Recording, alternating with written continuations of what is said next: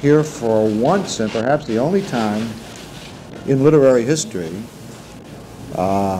political ideology generated an enormous mass literary effort. Now that we have established, at least sufficient to our purposes, what the political mechanisms were, we now turn our attention to the literature that was generated. Now, before I initiate my own discussion, this might be a good time to throw open the floor to those of you who have gotten far enough in your reading to have developed some thoughts about our subject, or more to the point, some questions. If there are any specific aspects of your reading to date that you want to talk about, or particular thoughts that have come to you that you think are worth sharing, this might be a good time to do that. Does anybody want to talk about anything whatsoever? Was a proletarian novelist concerned with any other social problems besides the ones that led to the socialists? Yeah, that's going to come up directly in our discussion. Anybody else? All right. We have now to try to work out a functional definition of proletarian literature, in a more general sense, proletarian art, in a final sense, proletarian culture.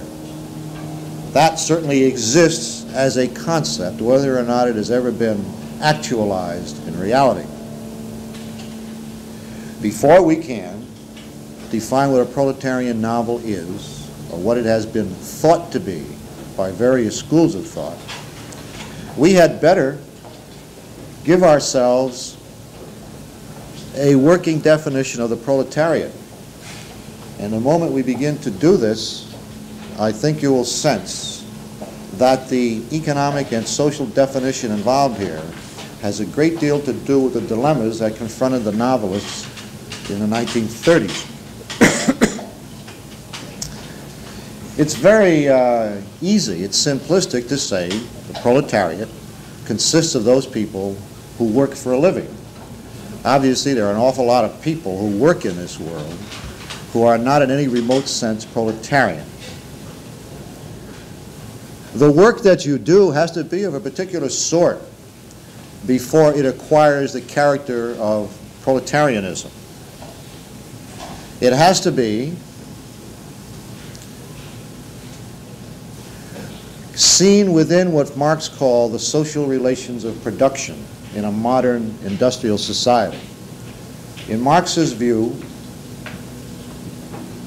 in an industrialized world, there are enormous and constantly proliferating means of production.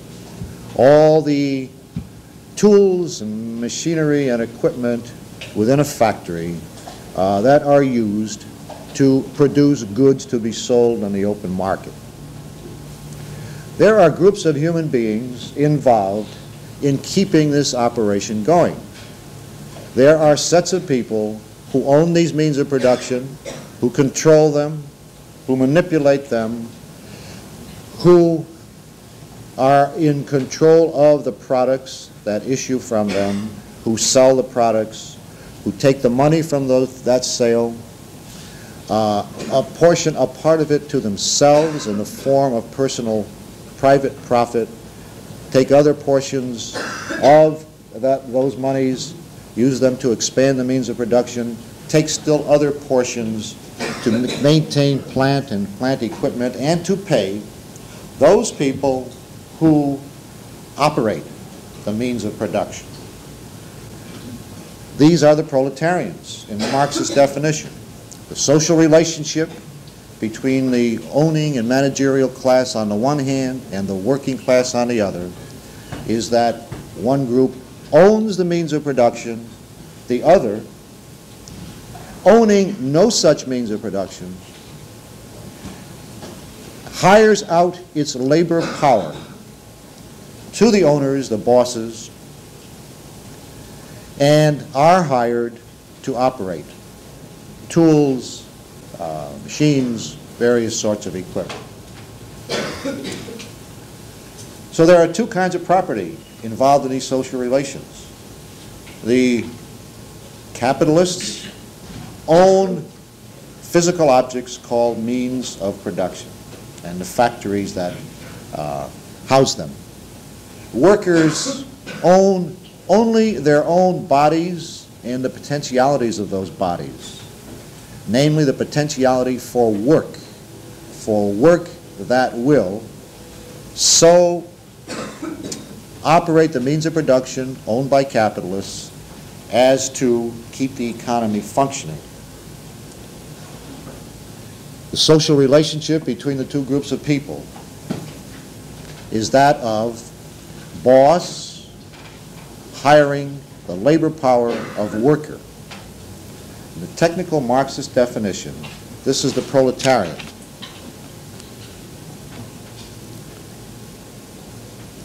I think we had better say at once that although in the economic and social sense that definition is sufficient for our purposes, it is not enough to encompass what has happened in the proletarian novel. I would say that for our purposes, we have to go beyond the Marxist definition of functionality and consider the general human condition of different classes of people. I think that for our purposes, we must say that the proletariat embraces all the people we have been accustomed to thinking of as on the bottom economic levels, the poor, the areas of poverty, people who, whether they are working or not, could have only one function in this economic structure if they chose to work, namely to hire out their labor power as factory workers. In other words, for our purposes, I think we must say that the proletariat embraces so totally all the levels of the poor that the label can be applied, say, to the Appalachian poor, many of whom have never been near a factory, because, as you know, more and more people in that area, aside from the coal miners, have no function whatsoever in the world and have developed a whole culture based on minimal existence derived from welfare. If any of these people are able to think about gainful employment, if they can acquire some elementary skills with which they can go into cities from the countryside and begin to function on somebody's payroll, it would have to be somewhere in the area of the proletarian operation. They would have no equipment with which to work otherwise than operating means of production. So I see no reason why we should not call them proletarians, even if they are completely stalled in their existences, are passive, drugged, slugged, completely inert. If they began to live again, they would be as proletarians. And I think for purposes of proletarian literature, it makes no difference whether your man is in a factory or lying in a gutter in a slum. With the possibilities open to that man in the slum, if he could get up on his feet and begin to walk around and apply for jobs, would be only proletarian possibilities. That is why I think it's fair to say that the novel Fat City by Leonard Gardner, which some of you may have come to look at, is a proletarian novel, though it deals largely with Skid Row people in the city of Stockton. People who occasionally may pull themselves out of the gin mills and stagger at daybreak down to a point where trucks are available, getting loads of people hired day by day to take into the countryside and work as pickers in various agricultural areas. These people very seldom work. Once in a while, they reach a state of such desperation that they will apply for the hiring lineup in the morning, work for a day, and then come back to Skid Row existence. They're proletarians, I think. I know no other term for them. Marx made a distinction, meaningful in his time, as between the proletariat and the lumpen proletariat. The lumpen being that sodden mass of people at the very bottom who have lost all economic function because they have either been cast off by industry as it has become more and more technologized and has less and less need for absolutely unskilled labor, or because they never got close enough to the processes of education to gain the simple half literacy and the most elementary skills that would allow them to apply for jobs in industry. The lumpen proletariat, according to Marx, is that mass of people living in ghettos and slums, both urban and rural, who are absolutely displaced from our social life, who are the true outcasts, who are a breeding area for crime, for all sorts of antisocial or sociopathic behavior, but who, interestingly, at times of grave social crisis, at times of revolutionary upheaval, are often mobilized to participate in the most radical and violent manner in the revolutionary process, which often becomes a danger to the revolutionary process simply because, having lived a subhuman condition, knowing only subhuman values or an absence of them, their aims in a revolutionary process may be pure amuckism or a momentary turning of the tables, a blind striking out at a time when striking out is finally possible, a simple bloodlust. A great deal of that took place in the French Revolution, as those of you familiar with its history very well know. And some of the worst bloody excesses of the immediate post-revolutionary period, of the Jacobin period, with those involving the slum proletariat.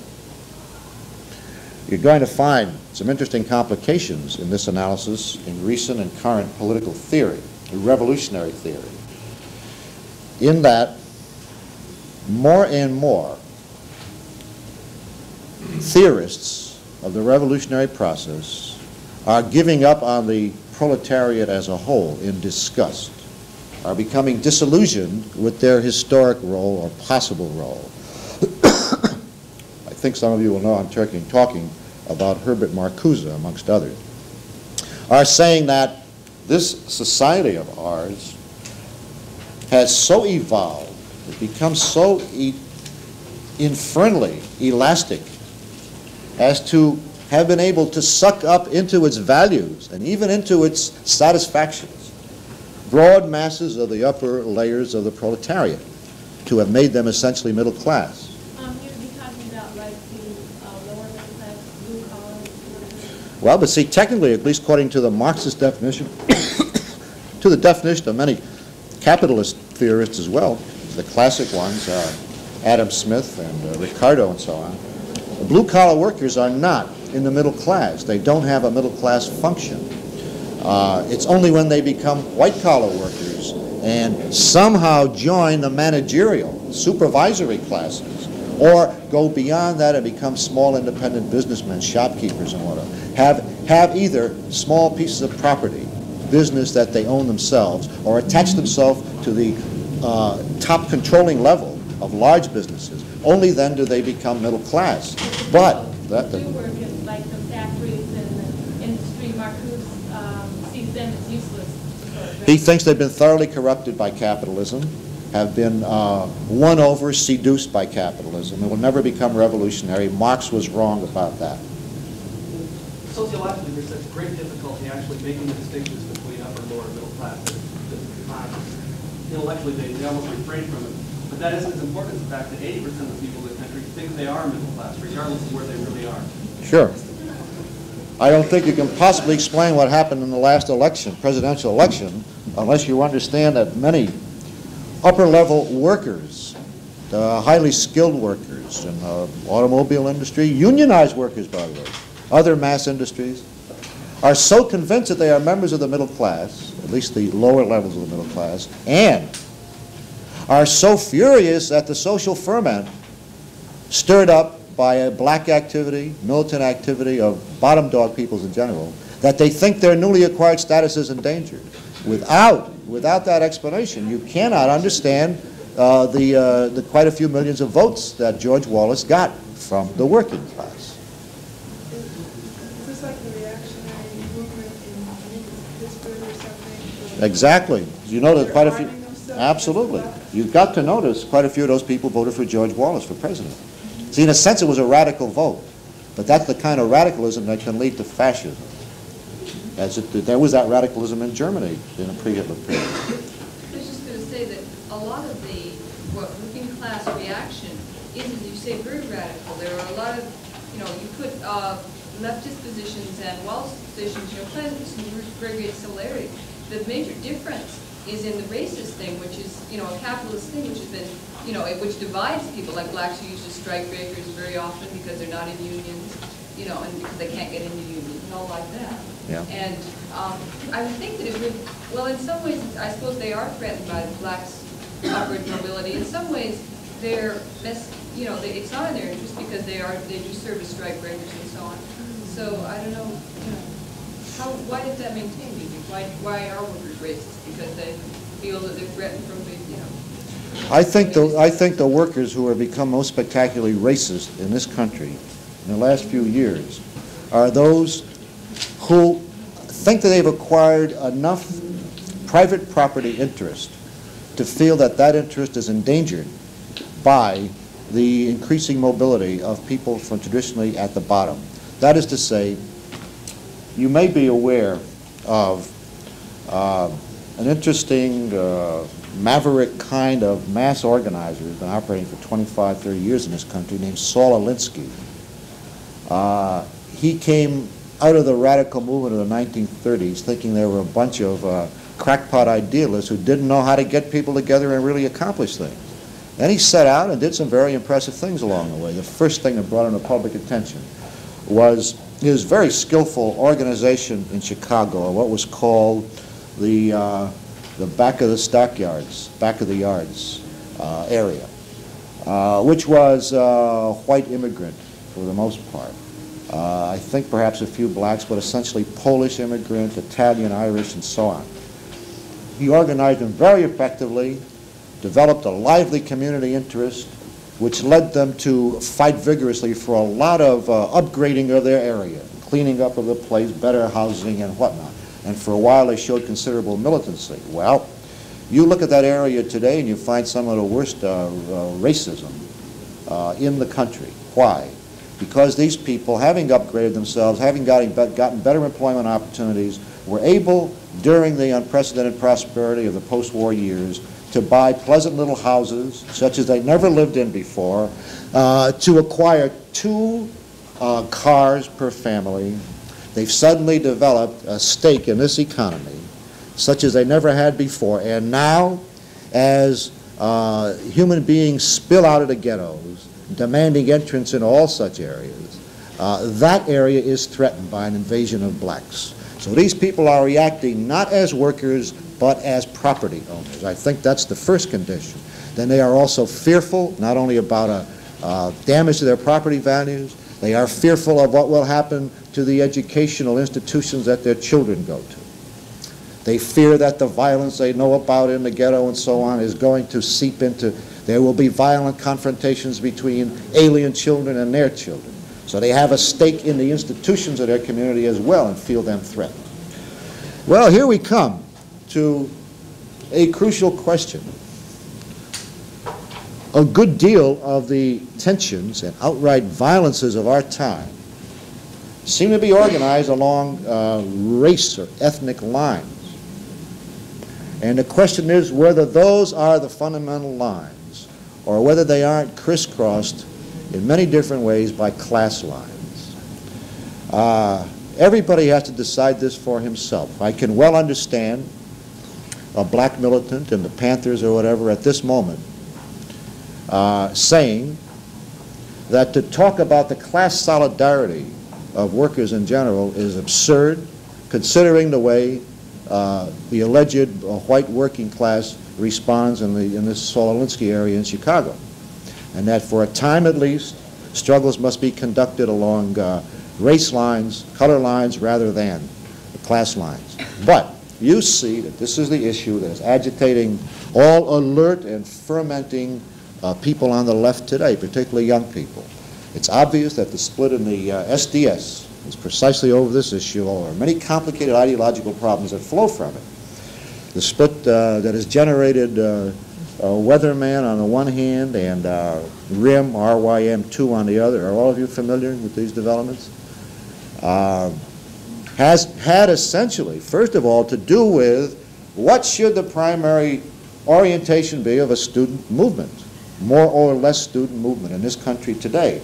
Should they be oriented toward working around issues that concern primarily the university communities, the college people themselves, university people themselves, or should they recognize in the more traditional Marxist spirit that all basic struggles that take place in the world today have to centrally involve the working class, and that insofar as students want to participate meaningfully in social, militant social struggle, they must ally themselves with the working class.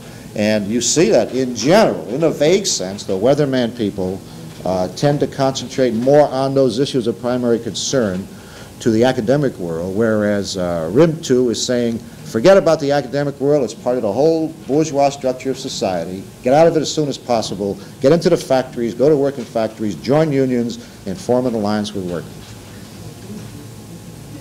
I think your analysis of upper, sort of, the upper levels of workers is pretty accurate, but there are an immense number of workers in this country that have been more or less left out by the union structure. Who never were organized, like in LA, unions are very weak, and there's a great many people who work at, starvation wages and so on, $1.65 an hour, and so on. And then I don't know what the statistics on it are, because I have never seen any.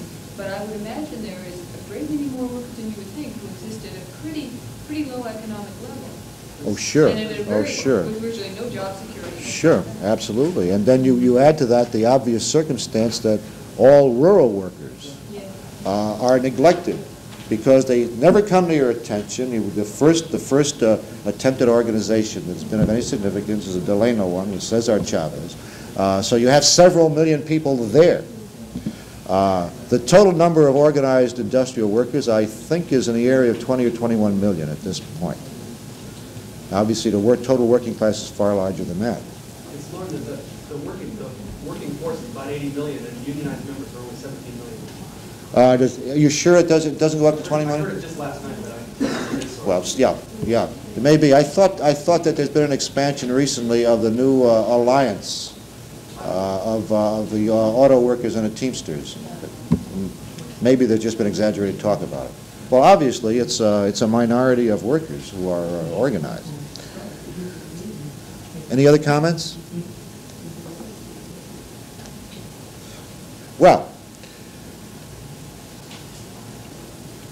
by the way, another extremely dramatic example of the clash between ethnic concerns and class concerns is in the evolution of the past year or so of the Black Panthers.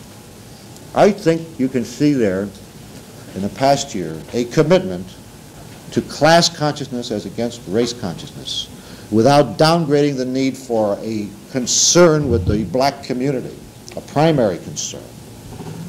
Nevertheless, an embracing of the traditional Marxist idea that no such minority is ever going to participate in thoroughgoing social change without a broad foundation in the working class, whatever its ethnic makeup. So I think there's an interesting, and I think, by the way, that accounts for Stokely Carmichael's dropping out, because he would not make that transition.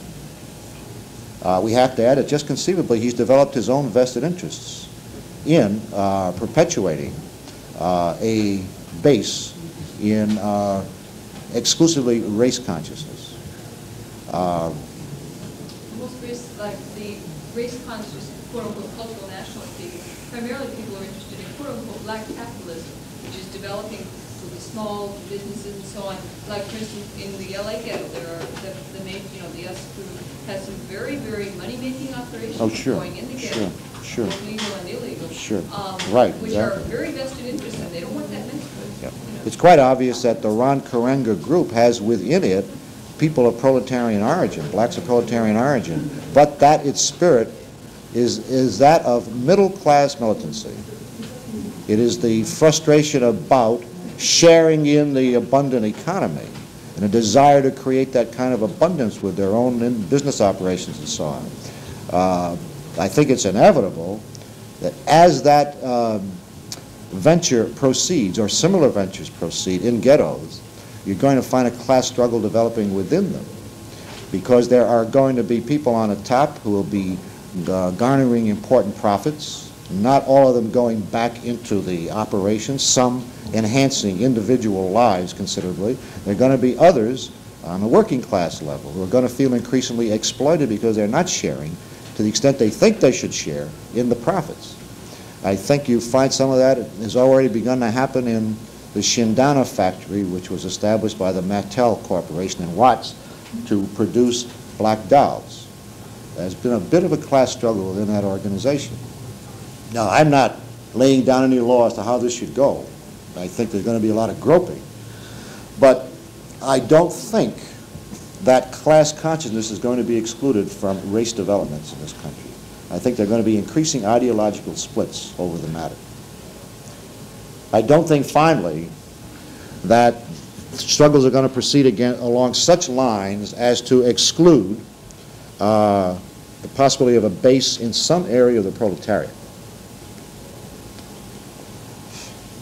Well, a further consideration is whether the proletariat can indeed have a progressive function in the world today, as Marx claimed it would have historically, right down to the end of capitalism, would indeed bring that end about. And as it did in fact have throughout the 19th century. There is the question of the decadence of the poor. I direct your attention to a book which I don't think I included in our reading list, which is a valuable book. You know about Michael Harrington? Well, you know a new business of poverty has been created in this country. Michael Harrington was the one primarily responsible for it. In other words, it has become such a massive phenomenon and one of such concern that experts have arisen, some of whom are genuinely dedicated to the question of understanding it and trying to solve it, others of whom develop their expertise in order to rise in the bureaucracy of government. As an example would be Daniel Moynihan, who entered this business when he saw what a profitable one it might be, as it was established by Michael Harrington. Harrington, however, has remained a devoted socialist and is a leading member of the Socialist Party. Daniel Moynihan was originally an undersecretary of labor in the Eisenhower administration, I think into the Johnson administration. Came to attention because he succeeded in getting published a special study he did in the Department of Labor of the psychological and social problems in the ghetto, in black society as a whole. His point being that society, in his judgment, was essentially matriarchal, made so necessarily by economic circumstance, and that it could never join the mainstream of American life until it acquired such values in its family life as the white world has, namely, at least not an overt matriarchy. Moynihan now is in the Nixon administration as the authority on problems of poverty, as you know. And I was primarily responsible for Nixon's speech 2 or 3 months ago announcing a new welfare policy on the federal level, embracing, and I think in a very feeble and minimal way, The idea generated several years ago at the Center for the Study of Democratic Institutions, headed by Robert Hutchins up in Santa Barbara. Very interesting offbeat area, institution for freewheeling intellectual exploration.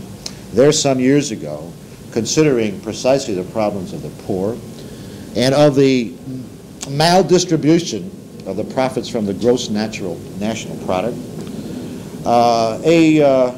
an interesting economist named Robert Theobald developed a formula which he thought was a way of coping with what they called the triple revolution, the second industrial revolution, or put otherwise, the revolution embracing further mechanization, automation, and cybernation. In their judgment, once these processes fulfill themselves, once the second revolution has truly been carried through, industry is largely going to run by itself. The need for labor, no matter how highly skilled, is going to go steadily downward. And so there is going to be no functional basis for many millions of people who have considered themselves to be workers in industry. There's going to be less and less work with more and more gross national product. And so their judgment was that this is going to pose the most fundamental challenge to the Puritan work ethic, which says that in order to be a proper, substantial, responsible human being and fulfill your human destiny, you have to work and work hard, and that you are entitled to no goods in this world unless you earn them by the sweat of your brow. The laborer is worthy of his hire, the old biblical concept, and on and on. This country has obviously been based on this concept and could not have developed without the concept. Puritanism is, in a sense, the ideology of capitalism. But if indeed this triple revolution is going to fulfill itself, and more people are going to be without any job relationship to the economy, if in Marxist terms the social relations of production are so altered that more and more people own means of production, but the means of production require fewer and fewer people to run them, then we're going to have many millions of people in this country who are going to be idle.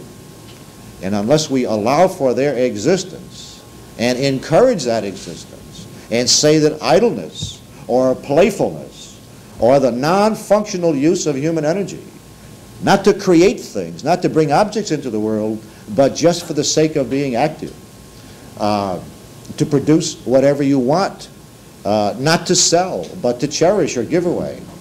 The substitution of play for work may be necessary, but this may be the most important revolution that could possibly take place in this country, and will have to take place if this new industrial order is to be viable. In order to make a step in that direction, the people at the Center for the Study of Democratic Institutions, Robert Theobald at their head, developed the concept of the guaranteed annual income, the GAI, saying that whether you work or not, you ought to have a regular annual income of a reasonable level, one that corresponds to the affluence of your society, to the productivity of its economy. Who's going to buy and consume the greater and greater quantities of goods produced? If millions and millions of people do not have money, you need a market. If more and more people in this country can't buy things because they don't have work, what's going to happen to the more and more abundant goods that we have? They must have money, and they must get money without work. So the logic leads to the idea that everybody must receive a certain amount of money a year, ample to human needs, or even going beyond those needs if we're that affluent. That money is not a value in itself, and if it just piles up, give it away. And therefore, this concept, the guaranteed annual income, leads to the practical concept of the negative income tax, namely that you establish a certain level of income. Let's say in really affluent American society it would be $8,000 a year for an average family. Then comes the end of the year, tax time. You have to fill out your tax returns. Everybody fills out a tax return. Now the people who receive these returns examine them. Anybody who's earned beyond $8,000 a year pays tax on that excess. Anybody who's earned less than $8,000 a year gets an amount of money. He doesn't have to pay money, he is sent money that will bring his income up to $8,000 a year. This is, you see, a guaranteed annual income worked out through the institution of the Internal Revenue Department. It was a little more than that, wasn't it, the negative income tax, so that it would be more profitable for you to work for $4,000 than it would for you to not work at all and get $8,000. Well, that I think is the contribution that Nixon has presented as developed for him by Moynihan. Now, that logic has been presented in the new welfare program. It essentially adds up to this, that government will see to it that everybody gets a certain minimal income. The minimum, I don't remember the exact figures, but for the smallest family, I think it's somewhere around $1,600, and then goes up depending on each additional member. And that it makes no difference what the source of income for that family may be. If the person derives the money from welfare, that's all right. If he derives it from working, that's all right. But to encourage him to continue to work, a certain portion of his earnings through his own labor, he will be allowed to keep while the government gives him a supplementary payment all the same. In other words, the level is not so conceived that if you go beyond it, it becomes silly to work. Or rather, to put it another way, it is so conceived that the worker still has some stimulus to remain active in a job because some of his earnings can't stay in his pocket, even with the supplement from the government. Obviously, the Nixon formula comes nowhere near the more revolutionary formula worked out by Robert Theobald.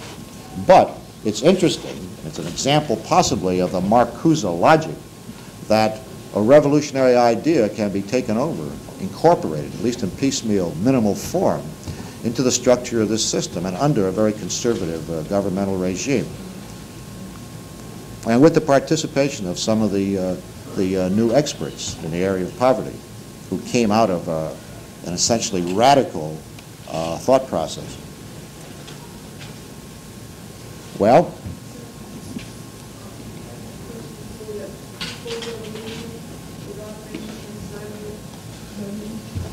I'm sorry, I can't hear you very well. What was the third part of that? Mechanization, automation, cybernation.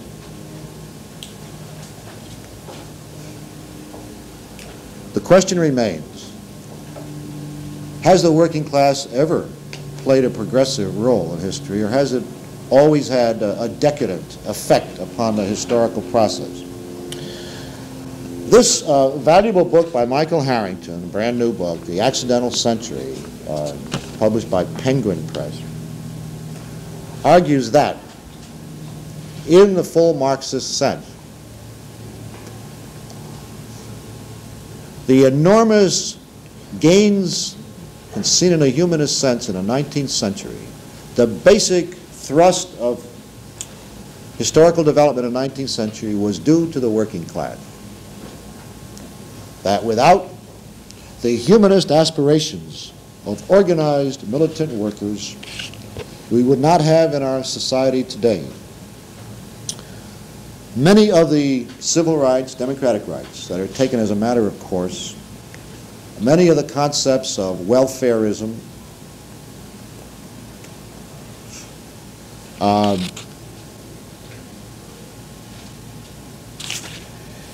to give you some sampling of his thinking.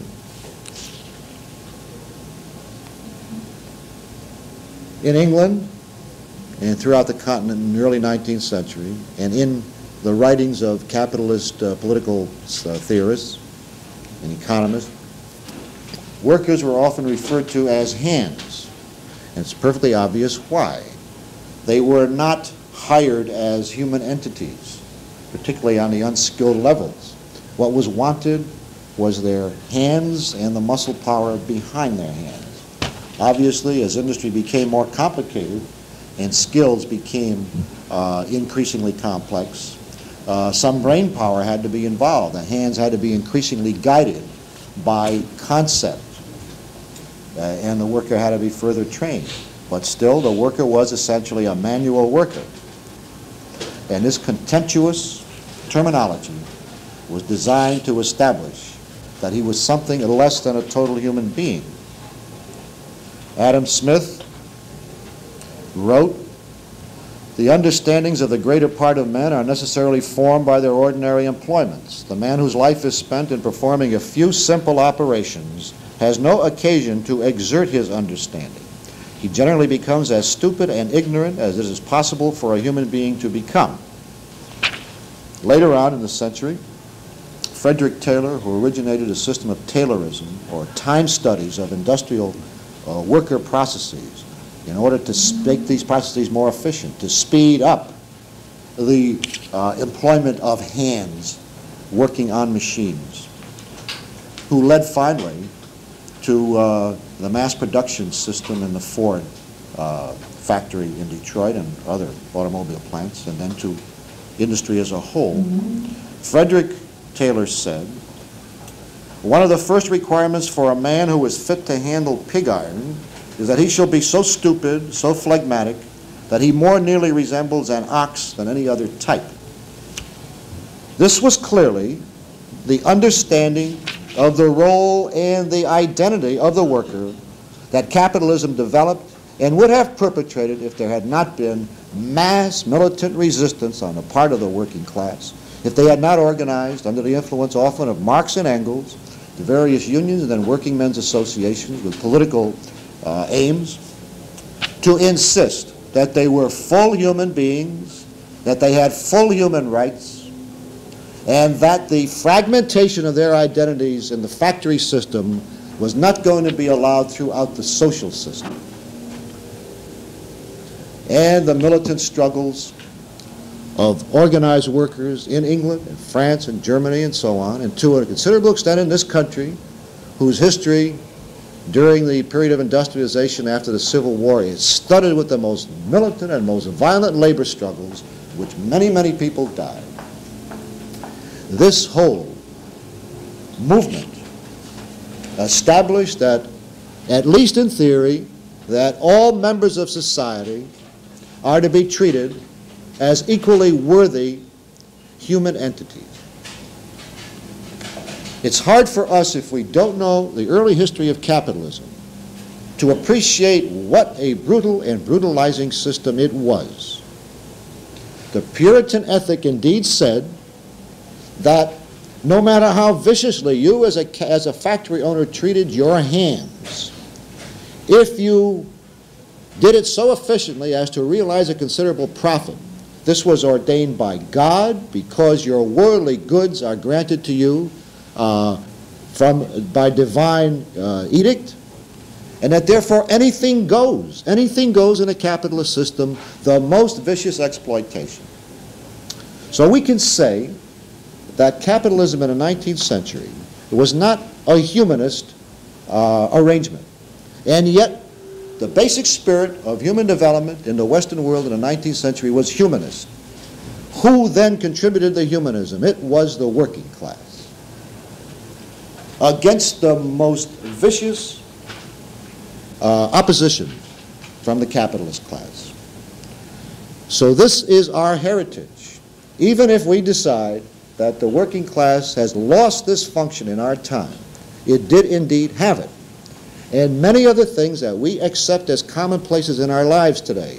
Free education, for example. Welfare for those who need it, for example. We would not even have heard of if the working class of the 19th century had not forced them from the capitalist class and introduced them into the social order. Let's add, too, that the working class of the 19th century was not simply motivated by self-interest.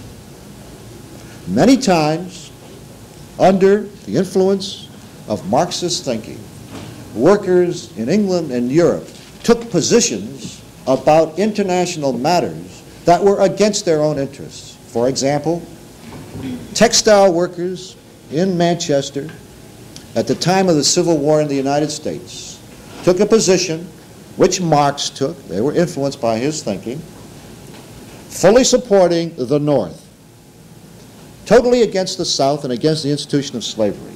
This was at great economic cost to themselves because the cotton that they used in their textile mills, which provided them with jobs, came from the American South. Many of them lost their jobs. So you see that humanism is more than an abstract slogan. It's more than an empty, fatuous word on a banner. And altruism, a true international solidarity, has been seen at moments in the working class such as the capitalist class has never been able to generate. I think we can leave our discussion at that point. We'll resume now with the question, next time, with the question of whether the working class has a progressive function left to it, which the writers of proletarian literature obviously insisted upon.